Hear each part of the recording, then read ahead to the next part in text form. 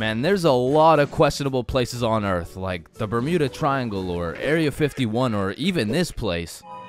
But none of these places can compare to the questionability of high school. And so inevitably, there's some weird ass kids in that joint. Like, you gotta be careful who you talk to, bro, because you approach the wrong student and shit, you're getting cussed out by a pack of hyenas in social studies class. And usually I never care what other people do. Like, you do you know what I'm saying? But when I gotta sit through that shit for 6 hours a day, 5 days a week, shit, can you stop doing you for like 5 minutes, bro? And speaking of annoying kids, there's always that one kid in class who's constantly gargling on the teacher's meat. Like, we'll be finishing up the last class on a Friday, and of course the teacher's pet's gotta say some shit like, Mr. Cumminson, is there no homework for us to complete over the weekend? Well, no, believe it or not, I'd rather not spend my weekend marking your shitty ass little essays, so. Don't worry, Mr. Cumminson, I can help you mark essays all weekend long. Whoa, isn't that against school policy? Well, what's against school policy? Riding Mr. Cumminson's dick with no license?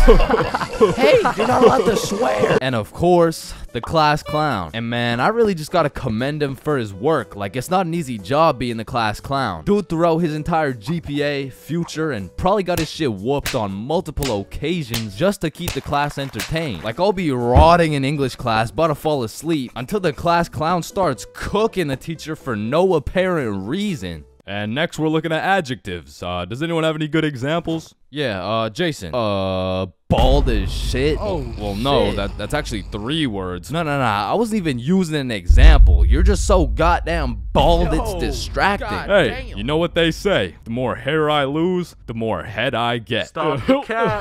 No. I don't think that's true, Mr. Clean, because you got more hair than you got hoes. And that says a lot with your Caillou looking ass. Just go to detention, man. And you know we got the Redditor, bro. Now, don't be deceived. Redditors can come in all shapes and sizes, especially the extra large size, and even the extra large size. But regardless, they all have the same programming encoded into their brains. They're either talking about a video game or they're quoting a meme, bro. And I got a little piece of advice to any Redditors out there. I don't care how funny that shit may be in your head. If you have to verbally describe what a meme looks like, for your sake, just don't say it, bro, because I promise you that joke will not hit. And next up we got Darren presenting a slideshow on why Elon Musk is poggers. Whenever you're ready. Me standing in front of the class waiting to present. You know that meme where Mike Wazowski is standing there in an awkward fashion with his hands by his side and he's got like 2 eyes. Now, there really is levels to being a Redditor. And don't get me wrong, they're not all that bad, but the ones that got that I paused my game to be here tea paired up with the beer belly neck beard combo, that shit is lethal. And if you press E to interact with one of these bad boys, you'll get stuck in an endless time loop hearing about Among Us memes and hentai. Now, the band kids are like the Redditor's second cousin. Like it's all the same shit, but bro just knows how to play a tuba. Now, on the opposite side of the spectrum, we got the dudes who touch grass.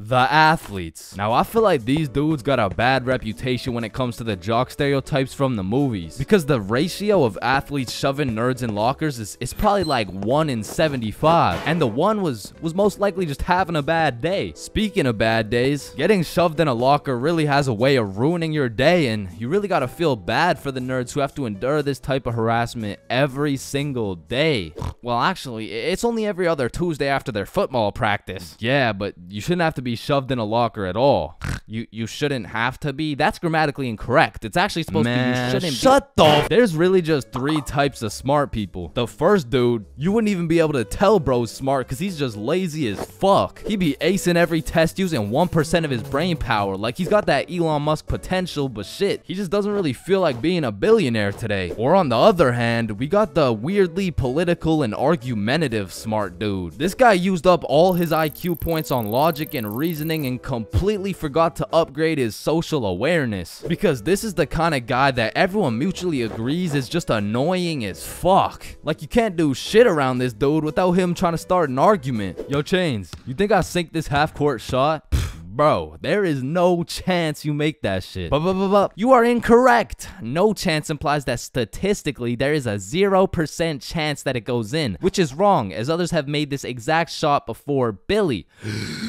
Truthfully, there's a chance for just about anything to happen, even though the chances may be slim. Well, that's cap, because there's no chance for you, bro. No chance for me to what? You gotta be more specific. For you to get some bitches. And some people are just smart, and they still have the ability to be a normal functioning member of society. A lot of these people are chill as fuck. Like, they can teach you shit you don't understand, carry you in group projects, and if they're goated, they can just bless you with the homework. And this is not the same as getting your homework from the class clown or the athlete, because this shit is actually correct. And next, we got the other dudes who touch grass. The stoners. Why are you looking at me? There's always a dude posted up in the back of the class who's visually fried as fuck. You'll commonly see him posted up with a snack of some sort, and you know they never forget the bev. Now, you don't want this dude's homework, because I promise you, we will just have a bunch of doodles with some mushrooms and this graffiti S, and somehow these motherfuckers will manage to take a multiple choice test and get every answer wrong. Like, it's actually kind of impressive when you think about it. But besides that, they're just cool people. But I'm not gonna lie, I can't really say the same about the hot Cheeto girls, bro. Like, these girls put in an effort to be as loud as possible. Like, Lord forbid, if one of these girls breaks one of their long ass nails, it doesn't matter if you sit on the opposite side of the class, you're gonna hear about it. You're also gonna hear them chewing those hot Cheetos, because they be lip smacking like crazy. Speaking of smacking, there's always that one kid in school who simply enjoys smacking motherfuckers. And at my school, it was Jordan Johnson. And if you see my high school fights video, that's why you don't mess with me, yo. I'm Jordan Johnson. or my high school dances video,